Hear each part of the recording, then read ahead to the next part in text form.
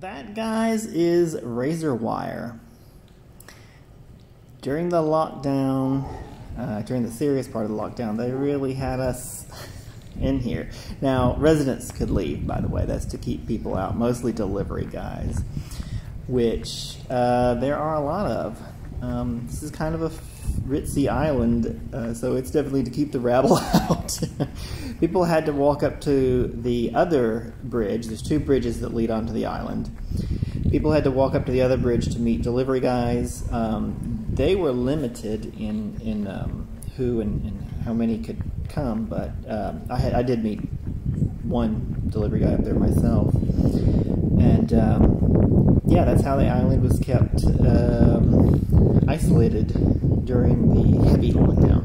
We're in a light lockdown now, light lockdown mode. I just walked out to that bridge, and the razor wire and the barricade has finally been taken down.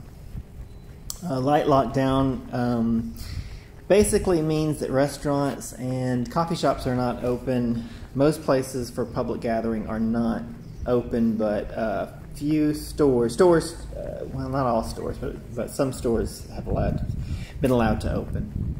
So what this video is, I'm just taking you around the island. I took this video during the heavy lockdown, and I wanted to show you how deserted everything was. It was like this for 2 months. 2 months. Crazy. They had this ribbon, I guess. It looks like the police do not cross line. They had it up over the sidewalk, I guess to indicate that people shouldn't be out walking, but as you can see, it was easy to just walk down the road. I mean, it didn't really stop anything. It kind of looks like they're trying to stop you from flinging yourself into the lake, which, maybe there were a few people who wanted to do that. I thought about it at times. They roped off all the parks, as you can see there on the left. And coming up here, this bar on the right I thought had gone out of business, but I went by the other day and they are back to takeout. Take out beer. Come bring your stein and get it filled up. 25% off, which should really be more, because the whole reason people go to bars is not to get takeaway. That's a wine shop that had closed. It has closed though. I feel like the pandemic is going to have strongly affected a lot of businesses. There'll be a lot of places, I think, that won't open back up. But it doesn't look as bad as I thought it was going to be now. It's hard to tell because, like I said, everything is not everything is back open. So we won't know till it truly passes and the lockdown is totally over. But numbers are very low. They finally published some graphs and some numbers on Hanoi, and the daily infection rate is very, very low here. I feel like we're nearing the end of lockdown here, but not for Vietnam in total. So I don't know. This is supposed to be a travel channel. I'm hoping to make the topic, travel, so not lockdown. So I'm hoping to travel at some point, but I don't think I'm going to be outside of Hanoi for a while. Luckily, I do want to, the whole goal of the channel. There's a dog's ass. That was a great thing to get a shot of, wasn't it? Anyway, yeah, I mean, I don't know when travel is going to come back, but the whole point of this channel is to do a deep dive in each location. So I'm fine with staying here for a while and trying to see more of Hanoi and show you more of Hanoi. I've been here for almost 2 years now, and I have a lot of video on backlog.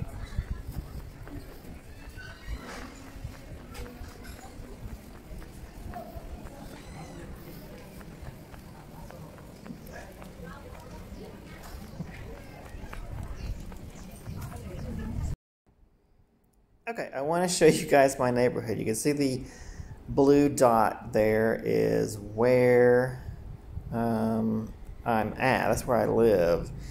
And I want to show you, I wonder if I can, oh shoot, can I doodle on it? Yeah, here we go.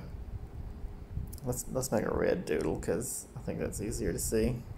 There we go. All right, so here's where I do my walk. Here's where we started out. So I came out of the house and I went down here. This area right here is where the razor wire was, and that's where I start my walk. And this is pretty much what I did beforehand anyway. So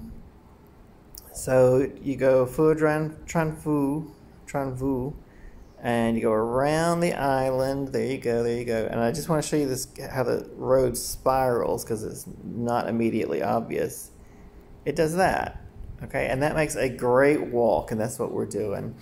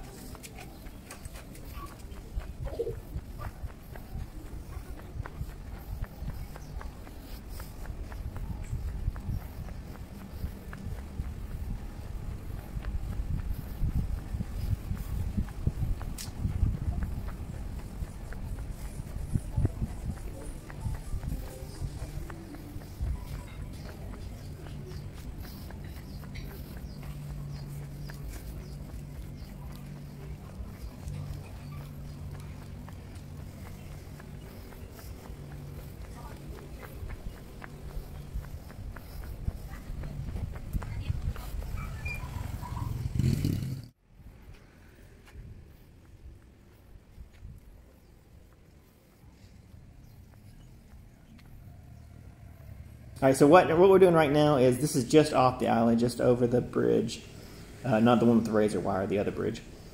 And we are headed up to Bia Hoi. I should probably explain what Bia Hoi is if you don't know. It basically means draft beer. And the only place draft beer is served is these sort of usually outdoor, maybe always outdoor drinking establishments that are just very casual, and it can be anything from something large like this place. I'm showing you because this is one of the places that went under. But it could be very large like this. Like, this was a pretty big restaurant. All of that was tables, and it was a big deal. And families come, and you get a big layout of food, and of course beer. And also, each place has its own character. Some places are just old guys meeting up and having a chat and a beer, and some are more family oriented. Anyway, so it's a fun thing. But that one went under, and that was a big one too.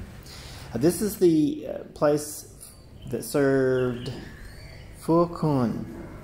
I hope I'm getting that right. It's basically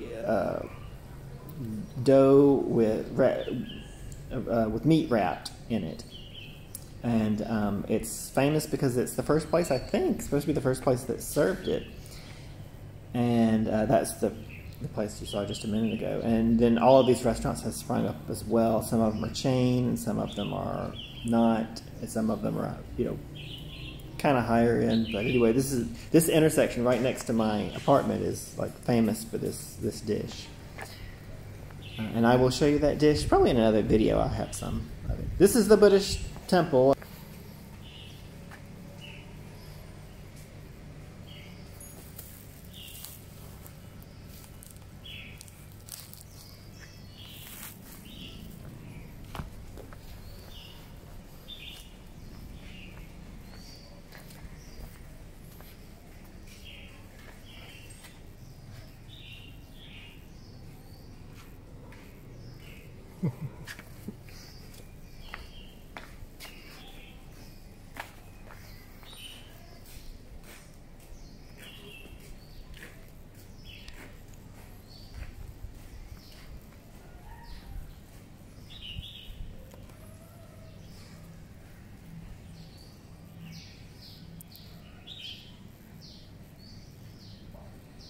Alright, I hope you guys enjoyed the video.